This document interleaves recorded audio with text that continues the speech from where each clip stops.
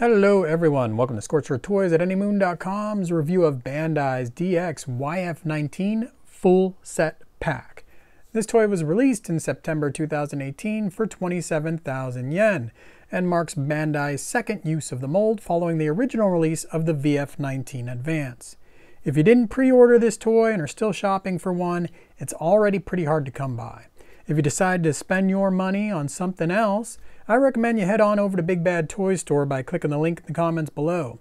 They always have a great selection and you help out this channel by clicking through. This toy comes in a box inspired by Bandai's more recent Macross Delta releases. It's made of sturdy cardboard, there's a lid that opens, revealing an inner lid. Removing that lid reveals the toy nestled in styrofoam with a clear plastic lid. This is aptly named the full set pack because there are a load of accessories. You'll find the first treasure trove under its own lid in the styrofoam.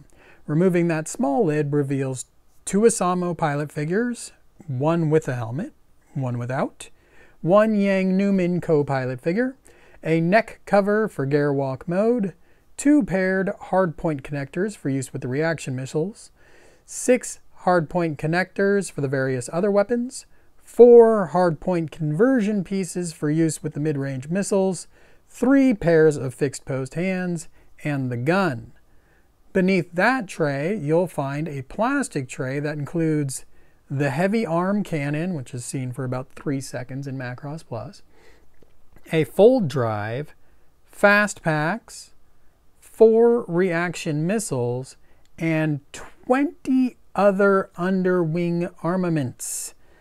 Going to the next tray below that, you'll find the connectors for the fold drive that was in the previous tray, a pinpoint barrier punch effect in 4 different pieces, also a display stand consisting of a base, an arm, and adapters for each mode. Underneath all of that good stuff, you'll find the instructions, and visit anymoon.com. I will have a full scan of the instructions up there. If you are familiar with the DX YF-19 Advance, you probably want me to start this review off with a discussion of how things have changed. One of those things is a durability concern. A lot of people are receiving their YF-19 with broken head lasers. That might be due to the new packaging, it might be due to some snafu with how the toy is packaged at the factory, but either way you might find yourself grabbing glue before you get to enjoy the toy. Another thing are the vertical stabilizers. They pop off very freely, readily on the YF-19. Just an accidental glance can knock them off. On the YF-19 Advance, they can be knocked off, but it usually takes something a little bit more forceful. The big difference between these two is definitely the badging, the paint applications on the toys. The DX YF-19 Advance is from Macross Frontier, a cameo in Macross Frontier. So it has a bunch of SMS badging throughout, and there's plenty of it. And there's also a lot of standard vehicle marking that did make its way over to the YF-19, but you'll notice a lot of unique paint apps on the YF-19 also. Obviously we have a UN Spacey logo, we have the Shinsei Industry, which previously was often referred to as Shinsei, so a little question mark there. Obviously UN Spacey, we have the New Edwards Test Flight Center acronym painted on the wing. We have, again, that acronym on the vertical stabilizers, Supernova Project written down here. If we turn the toy over, there's also some new paint applications that are a little more standard.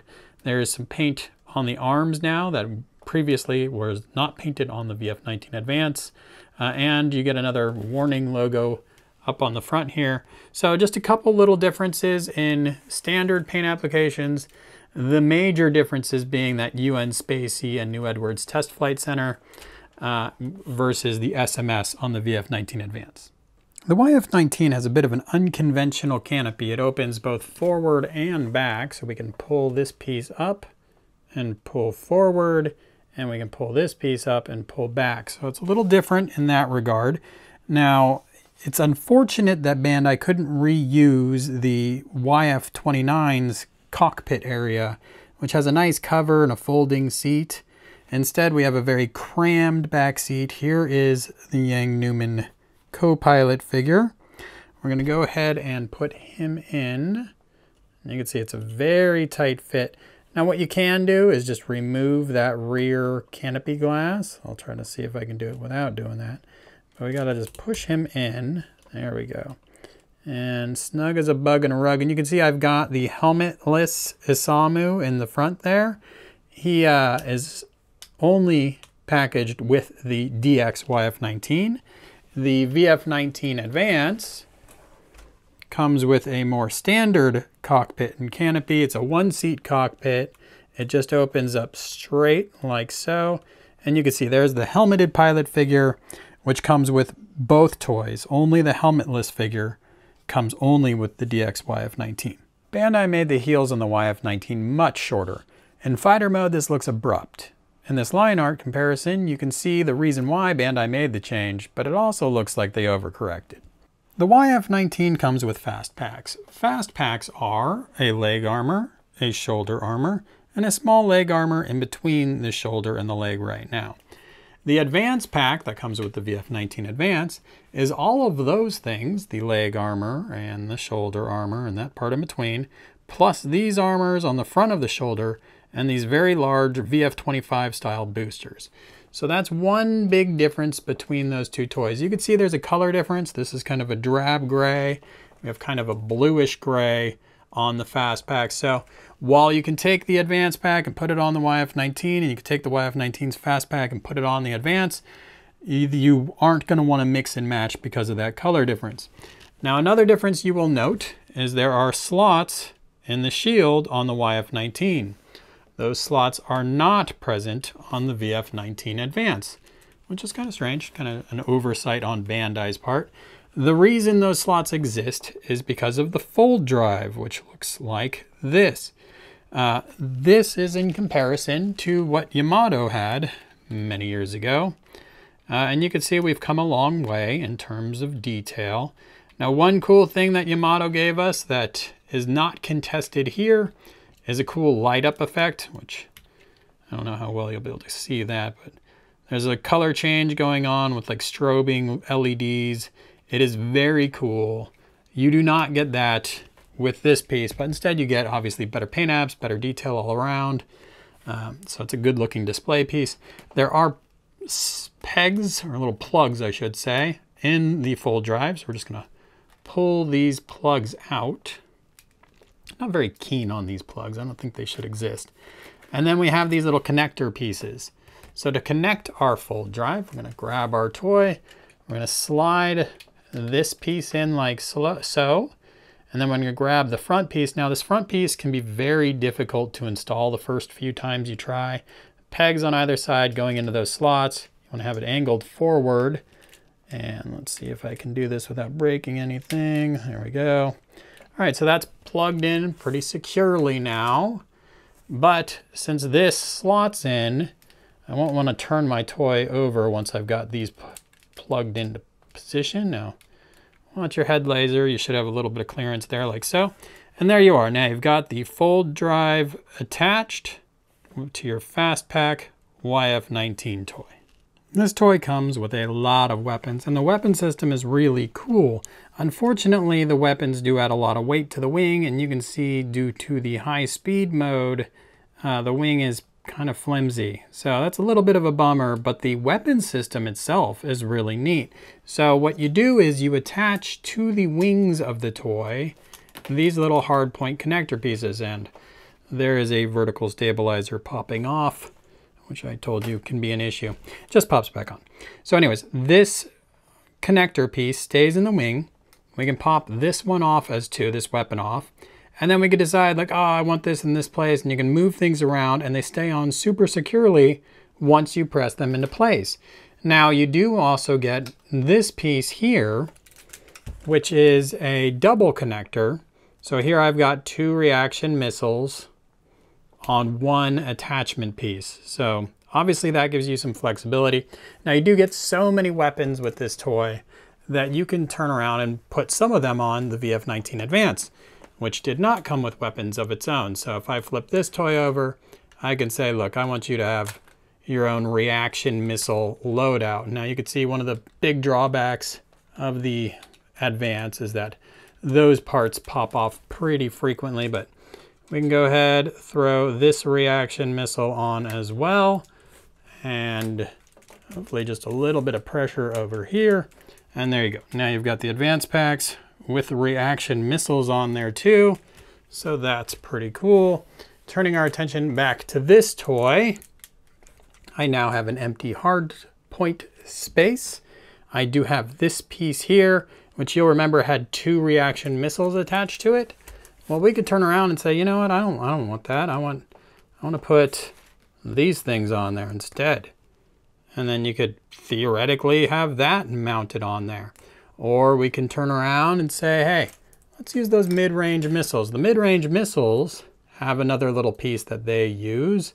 So you just plug them in like so. And then you can take them and apply them to a hard point. So they're a little trickier, but there you go. You may recall a scene in Macross Plus where a Batroid mode YF-19 with an arm cannon attached blows up a Mach 2 monster. It did that with this device here, and it would have been cool enough for Bandai to include it just as something that attached in Batroid mode, but they actually gave it the ability to collapse into fighter mode and actually stow underneath quite nicely. And not only that, they gave it the ability to hold the gun. So we can take our gun like so. We can open this piece up and pull out a little finger here. And then we can take this and put the grip through. There's a little peg right there. There's a slot in the grip. I got the gun the right way. There we go.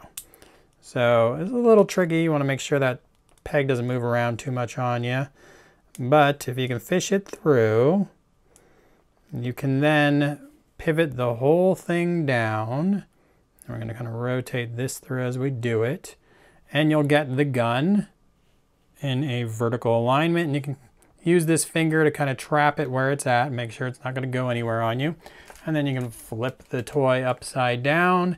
There's a little slot in the arm for those 2 little pegs right there. And there it goes. Now you've got the gun attached. Now, what you can also see is that there's not going to be enough room for that gun with the landing gear deployed. But Bandai didn't give up.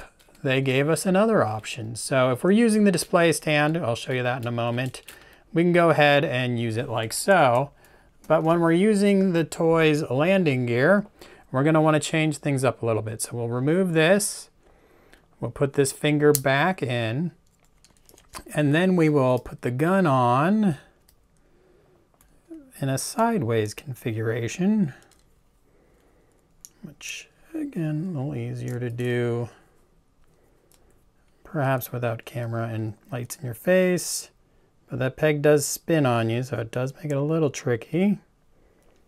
Okay, so now I've got that gun on there, and you can see it's a little loose. It might actually be better still to use that finger to kind of lock things in place here, but without doing that, I can take the toy, flip it upside down, and peg it back in again. Let's see if I can line up that. There goes that vertical stabilizer again. Now you can see probably just enough room. And here you can see how the vertical stabilizer plugs in. There it goes. And here we go. So it's still laying on there a little bit. Again, I can massage it a little, but theoretically that's how you get the toy with the gun on there using its landing gear. Now obviously the much better thing to do would be to have it vertical right down the center and use the display stand. So let's take a look at the display stand. The VF-19 Advance came with a nice SMS display stand base. The YF-19 just comes with a plain black display stand base, which I thought was a bummer since we have a DX VF1 coming out. They could go with the UN Spacey display stand and use that for those toys too, but I guess not. Bandai didn't really care. One thing also to point out, the VF-19 Advance has a narrow fighter mode adapter. YF-19 a little bit wider to give us some room for that big cannon that we've attached to the bottom of our toy. Now attaching your toy to the display stand adapter, It's all about this peg here. The fighter mode adapter comes in a few parts. So we want to install these parts based on whether or not we've got fast packs in or not. So fast packs use the lower holes. No fast packs use the upper holes. And honestly, it's such a small difference. It doesn't really matter that much, but that's the theory behind it. So we could take our toy now, we can thread it in, and we want to get that slot there into that peg right there. Having handled the YF-31 lately, where it really locks into position, this display stand adapter, not quite as hardy as that one, but it does the job. I'm not worried my toy is about to fall off. If you're less familiar with these display stands, then you should know that there are no points of articulation anywhere. All it does is lift your toy up so you don't have to use the landing gear, and that's about it. Like the Arcadia YF-19 and the Bandai DX VF-19 Advance, there is a leg missile housed in here. We can get there by unpegging the wing, which you can see is a little problematic. Get that out of the way and then fish a fingernail into that door. Now there you can see it just got back in there. So we'll unpeg that wing a little bit more. We could swing this out. You can see there's some nice detail work inside, and there's the missile. The Arcadia design, if you're not using fast packs, is superior here because it doesn't have that peg on the door that holds the wing in place. So you can actually just swing it out without actually going through that unpegging step.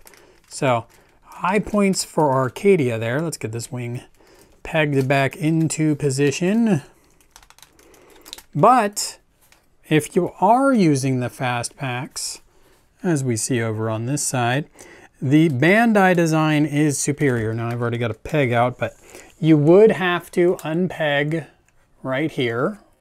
When you're using the fast packs is a much less arduous case. So you just unpeg that. That top peg is already unpegged. You don't have to worry about that. And then we can just pry away at the fast pack, and usually your fast pack will pop off, but you might be able to go ahead and get that whole thing down and then expose the missile without removing the fast pack. So that is the benefit of the Bandai design. Not as good if you're not using fast packs, but better if you are. As you've no doubt come to expect from your premium transformable fighter planes at this point, this plane does come with intake fan covers that are removable.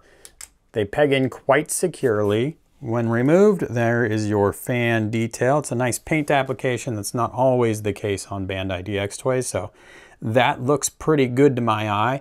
They've also molded in kind of what the door would look like if it had collapsed in an integrated fashion, so that's good. You can see the gun beneath the vehicle now, and it has a pivot point right here, because if it were just straight like it is in Batroid mode, it would be angled quite a bit downwards. So you get that pivot point to simulate a straighter firing gun. Not an ideal situation or solution, but it is a simple one, and that's usually a pretty good thing. Now, installing the gun is not exactly simple. You'd have to transform the toy partially to gear walk mode by bringing this leg down, bringing the arm off the shield, pivoting the arm, pegging it in, and then putting it all together again. So it's definitely not as simple to put this gun on in fighter mode as it is for some other toys out there. Now this toy also has integrated landing gear, again, as you would expect from a premium Valkyrie toy. The door opens, the hinge has a little extension, then the door opens, revealing the landing gear.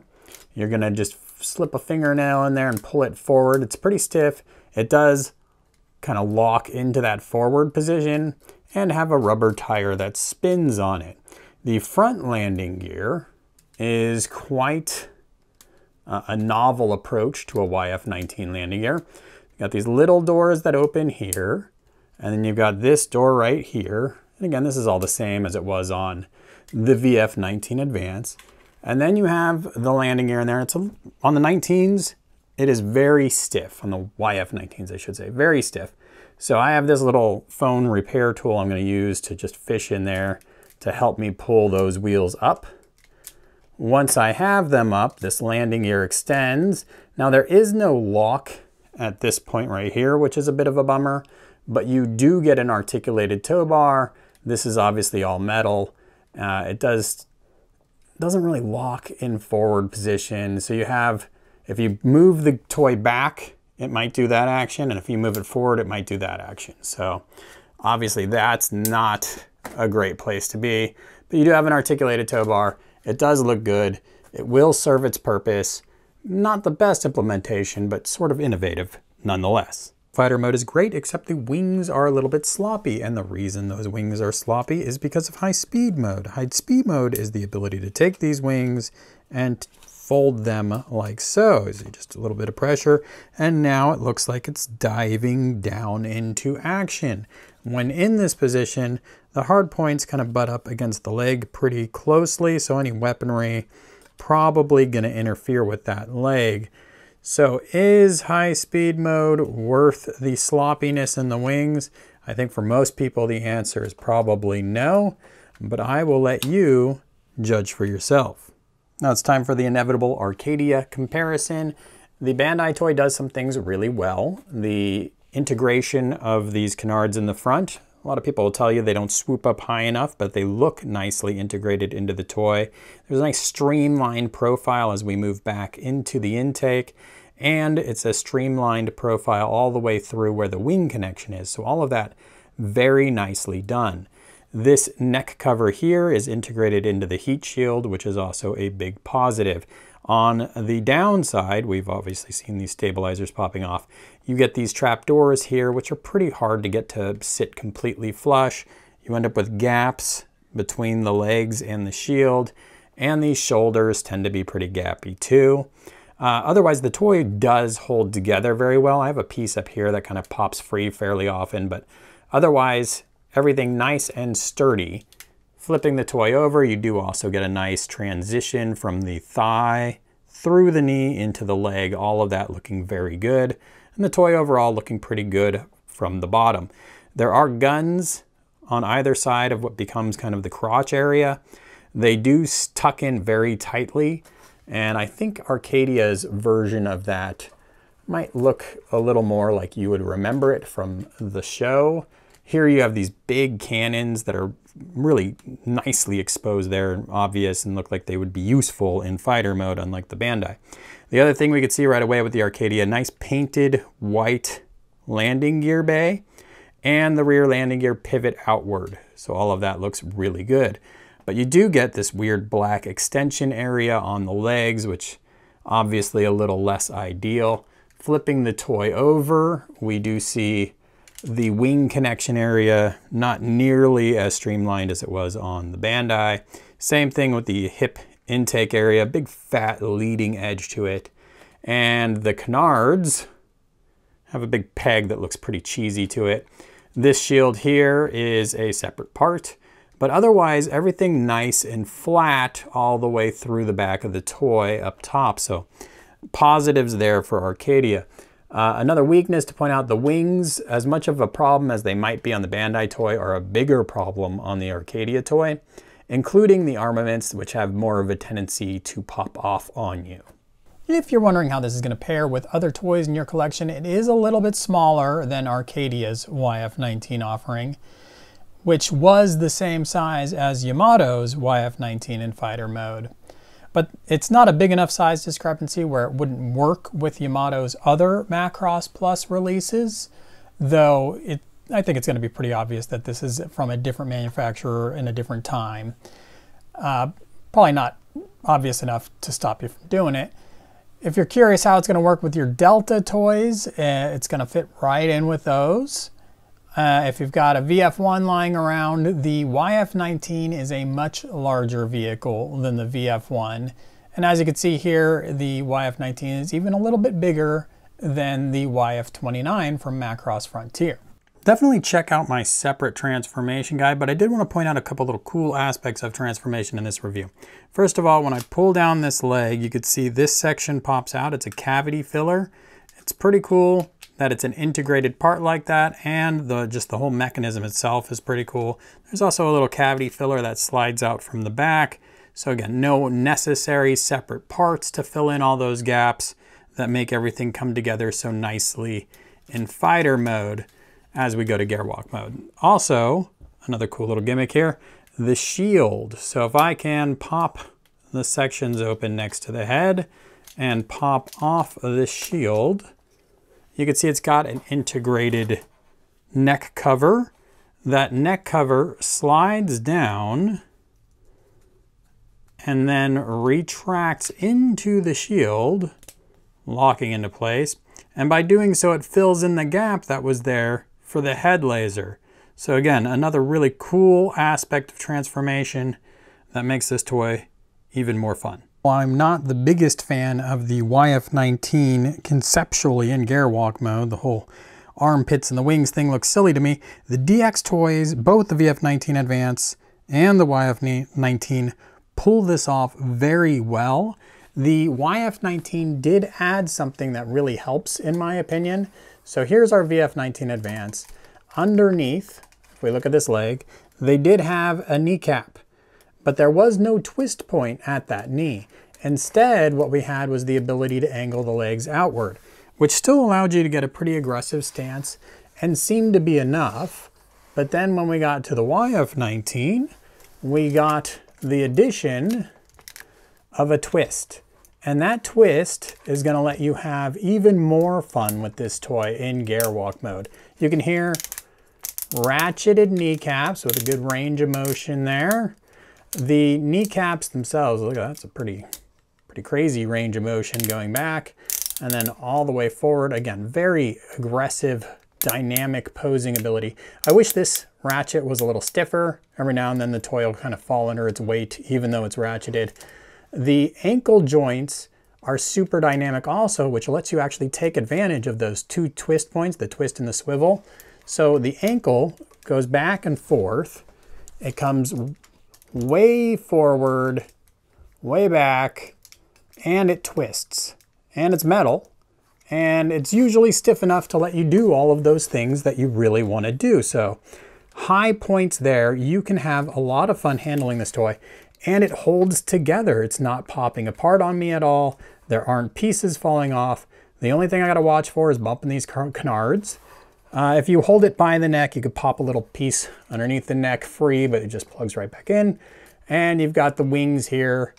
They're a little loose, but you can see I've got weaponry on the wings. You got to watch what weaponry you're going to use, because if it's a little long, like those missiles, it's probably going to bump into the shields or the arm. And even so, you're going to want to be cognizant of what you do with Gearwalk mode when you are employing that weaponry. There are some things the Arcadia toy does that I like a lot. And one of them is how it kind of gets a little narrow through the neck. I like that in fighter and Gearwalk modes.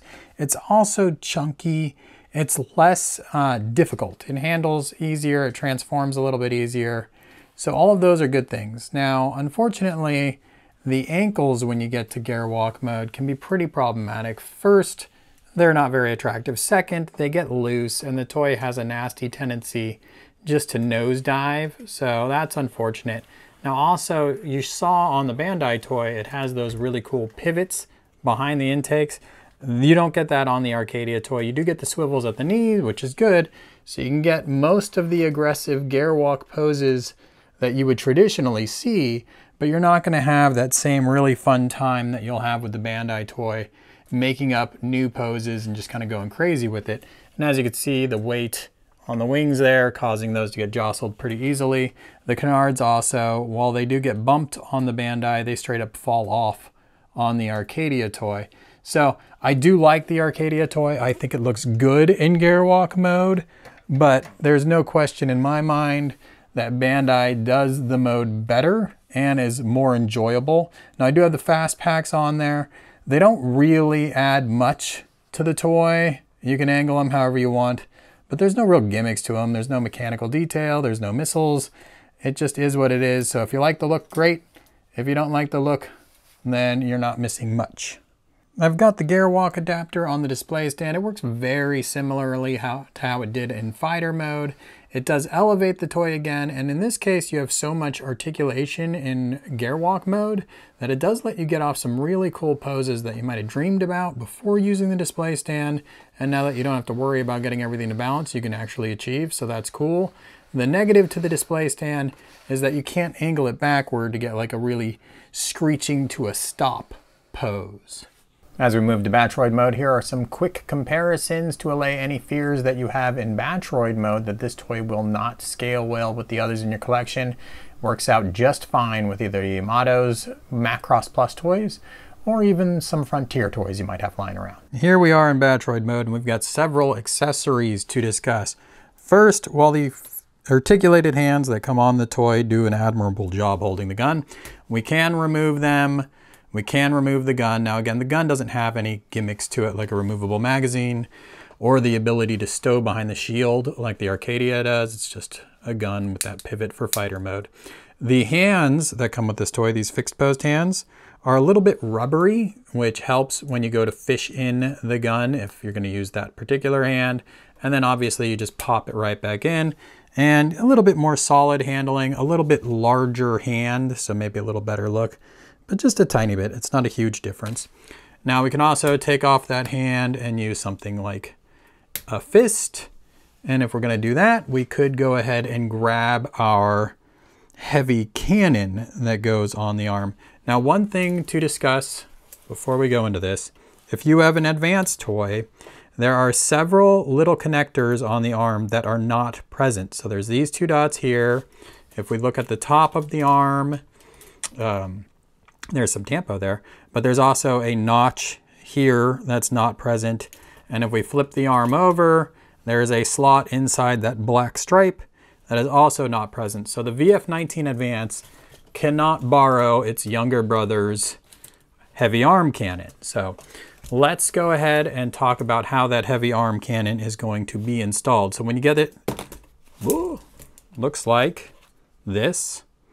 And the fat piece is going to go on the outer edge, and you can see it's got those two pegs, and we're just going to fish them into position and press in firmly. And then we're going to rotate down and then come up over on the other side. And this peg here is going to go into that slot in the black piece. And then we have the final top part that has that little peg that goes into that little slot there. And we'll just push that down. And if it doesn't quite fit right, this hinge is adjustable, so try to get it into just the right position where it will hold in place. It's a little finicky on that, but there you go. So, maybe not. Got it in position. Again, keep adjusting that until it really works for you. It's in position. That is the closed position, and it looks pretty good just as it is, but it opens up. It's got a cool little gimmick. So the top one just kind of comes up. If you open it too far, it's going to pop off. Bottom one has a little hinge door to it. And again, you see nice little detail for either side. And then this whole side has a cover to it that comes up to expose a bigger cannon. So that is a pretty cool cannon for a very short cameo in the movie. And so that's really cool that Bandai gave us that. Now we do have another option. We get a pinpoint barrier punch effect, which comes together just like this. If you're wondering how to get yours together, there's a little notch. It's very hard to see on each piece with a corresponding notch on these little separate parts. So you just push it all together, and then it goes on just like any fixed posed hand would. So you just have to line it up and then apply pressure. I'm sure I'm doing this in the wrong direction right now. It does swivel around once it's on there. So let's see if I can.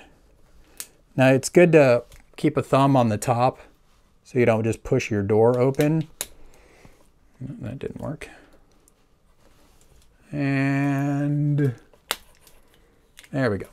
So once it's on there, you can spin it around however you want and get a pretty cool pinpoint barrier punch effect also. Moving from accessories to gimmicks, you can remove the area above the visor on the toy. I'm just going to put a fingernail in there and kind of apply pressure upward, and then it pops that area off. I don't know anyone that would ever use it, but it's included. It was included on the Arcadia toy and the Yamato before it. The Arcadia toy, it's a little loose. On the Bandai toy, it is nice and tight. Now, a little QC issue that I've run into, and I know I'm not alone out there, my toy, which you may have noticed, is having a hard time buttoning down the back. And that's really what locks everything together, keeps the chest nice and tight. For whatever reason, on my YF-19 toy, there's just too much pressure. It's not working out. So I assume it's because my toy is relatively new. If I take my YF-19 Advanced toy, you could see that button is all the way down and everything is locked perfectly into position. So I hope that with a little bit more handling, my YF-19 gets there. But in the meantime, it is a little problematic. Getting to Batroid mode might be a little tricky, but once you get here, it is very rewarding. There is a lot of articulation for you to enjoy.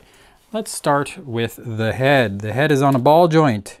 So you can cock it left and right. You could spin it all the way around. You can look up and you can look down. And there is a neck swivel, or neck pivot, I should say, as well. So lots of fun you can have just with the head alone. The shoulder has the transformation pivot, which you can use for some really cool punching effects. It also has this shoulder armor on the top, which can pivot away, pivot up, and is stiff enough to stay up on its own. And you have that flap at the end that you can kind of do whatever you want with as well. The shoulder itself can pivot away from the body, which is good. And obviously we can rotate forward and back there as well, all the way around if we wanted to. Coming down, we have an elbow joint here, and then there's another joint right in the forearm, which allows you to get that nice double jointed 180 degree, I should say, elbow. So all good stuff there. There's a swivel right at that elbow connection as well. And then we have the ability to swivel the hands. Even the fixed posed hands have a wrist rock to them. And then you can see the articulated fingers on that integrated hand as well. Moving lower, there is a waist joint, but it is very limited in what you can do with it. So it's there, but it's only going to give you a little bit of cock in either direction. Coming down, this toy can spread its legs far wider than any horse would ever necessitate. So that's cool. You can also, of course, bring them in, which is cool too. And then you can bring the leg way up and obviously way back as well. And you've seen going down the Garowalk joint, the twist at the Garowalk joint, and the knee, which can come all the way back and even extend and do more crazy things. And I've also shown you already the ankles, so I won't belabor the point. Instead, we'll just say this toy in Batroid mode delivers lots of fun and lots of dynamic posing opportunities. If you feel like the DX YF-19 looks a little tall, you can collapse the ankles. Now, obviously, you're losing a very dynamic aspect of Batroid mode, but you can put that ankle in, and there is no real harm to doing it. Now I'm going to do the same thing on the other side. And now it's a little less tall of a Batroid mode, looks a little more similar to the Arcadia YF-19. The downside is if while handling this toy, you push in on this area here, you can collapse that calf because that's a transformation mechanism. At which point you would then have to go ahead and pull out that leg again and kind of put it back in. So nothing really terribly detrimental to it. It is an option if you don't like the look of the extended, more dynamic ankles. All right, so I've got the toy up on the display stand. It's maybe not the most natural looking pose, but I wanted to show you that you can still access these missiles within the legs. Again, it'd be kind of hard to get a natural position for doing that, but it's still there and still available. The hard points on the wings in Batroid mode, not very naturally accessible. You could do something with the wing to make them more accessible. So you're probably not going to put weaponry on there. And if you did, it would be very awkward. So definitely not recommended. These missiles under the legs, by the way, are also removable. So if you wanted to recreate the This Is Animation Macross Plus special, lay out all those missiles, you can go ahead and include that missile in the group as well. I do have the ankles recessed on my 19, my YF-19. They're extended on the VF-19 Advanced. So that gives you kind of a feel for what that Batroid mode difference is. If you are wondering to yourself, hey, should I buy the VF-19 Advance or the DX YF-19? If you like the Advance packs, that's really your only driver for buying the VF-19 Advance. Otherwise, the DX YF-19 is everything that the VF-19 Advance was, with some improvements and with better accessories. So it's the vehicle you remember from Macross Plus. So it's got a little more charm for you, and it's got some small improvements. The big negative here being those vertical stabilizers that pop off frequently. And it's still, like the VF-19 Advance, is fairly frustrating to transform. It's pretty complex. It takes some getting used to. The Arcadia YF-19, on the other hand, a little bit simpler. The frustration on this toy comes from the loose ankles and the looseness of fit on other parts, like the intake covers, the shield can pop off, the head cover. There's a few things that pop off on this toy that make it a little more frustrating to handle, but otherwise it is a simpler design. It does have a very nice chunky look to it. You can see the loose ankles causing me some problems right now. And I do very much enjoy my Arcadia YF-19, but if I only had the money to spend on one particular YF-19 toy, I have no problem recommending Bandai's DX YF-19. I think it is easily the most fun. Again, these vertical stabilizers, not the most fun, but they just pop back into place. It's not that awful. So if you're gonna buy one, this is the one to get. I do have a separate transformation video. I do have a separate fast pack in fighter mode installation video. Check out my full review up on anymoon.com. And as always, thanks for watching.